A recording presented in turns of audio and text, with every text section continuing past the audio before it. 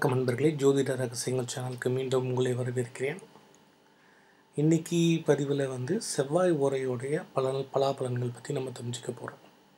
போன பதிவில் சூரிய ஓரை பற்றி பார்த்தோம் இல்லையா?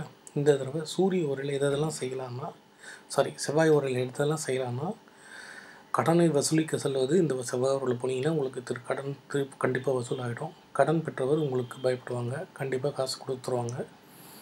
பூமியை பக்குவப்படுத்துவது நன்று, அதாவது உழவு தொழில் செய்கிறது, அதெல்லாம் பூமி சம்மந்தப்பட்ட வேலையெல்லாம் பார்த்திங்கன்னா இந்த செவ்வாய் ஓரையில் செய்கிறது நல்லது.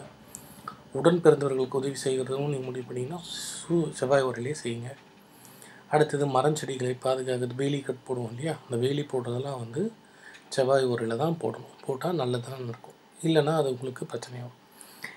இப்போது நல்லது கொஞ்சம் தான் இருக்குது, ஆனால் நிறைய செய்யக்கூடாது தான் செவ்வாய் ஓரையில் அதிகமாக இருக்குது. அது என்னென்னு பார்ப்போம்.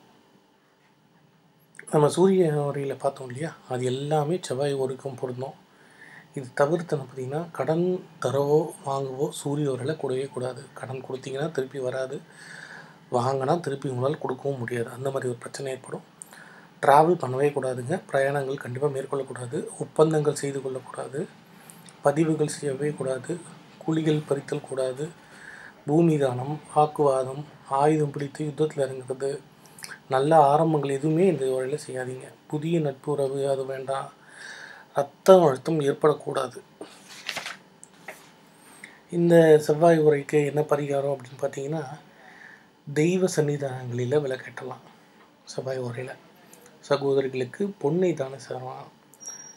தாவரங்களுக்கு தண்ணீர் விட்டு பராமரிக்கும். சுப்பிரமணிய சுவாமி முருகரை தியானம் செஞ்சு வழிபட்டு வந்தால் உங்களுக்கு நல்லது நடக்கும். லக்ஷ்மி நரசிம்மரை பூஜிக்கலாம். இதெல்லாம் செவ்வாய் ஓரை பற்றிய குறிப்புகள். செவ்வாய் ஓரையில் எதை செய்யலாம், எதை செய்யக்கூடாதுன்றது நல்லா தெரிஞ்சிருப்போம். ஸோ இந்த நாளில் இன்றைக்கி செவ்வாய் ஓரை இருக்குன்னா அதுக்கேற்ற மாதிரி அதை நடந்துக்கோங்க. மீண்டும் உங்களை அடுத்த பதிவில் சந்திக்கிறேன். அது மீண்டும் சேனலில் லைக் பண்ணுங்கள், ஷேர் பண்ணுங்கள், பிடிச்சிருந்தால் சப்ஸ்கிரைப் பண்ணுங்கள். நிறைய பேருக்கு ஷேர் பண்ணுங்கள். ஏன்னா சில பேர் செவ்வாய் ஓரையில் கடன்லாம் வாங்கிட்டு வசூலாகலாம் இருக்குதுன்னு சொன்னாங்க. இனிமேல் வரவங்கள வச்சு இனிமேல் அதை பார்த்து கொஞ்சம் ஜாக்கிரதையாக இருந்திருப்போம். நன்றி, வணக்கம்.